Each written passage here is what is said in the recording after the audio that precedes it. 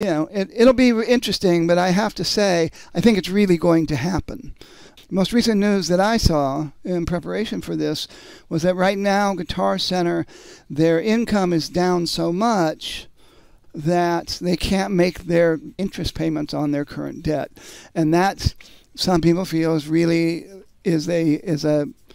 tipping point, that despite the fact that they've had issues and the pandemic certainly didn't help them anymore, like it didn't anyone else, made them worse, that this is a new thing, that they're reaching a new area that they may not be able to come back from.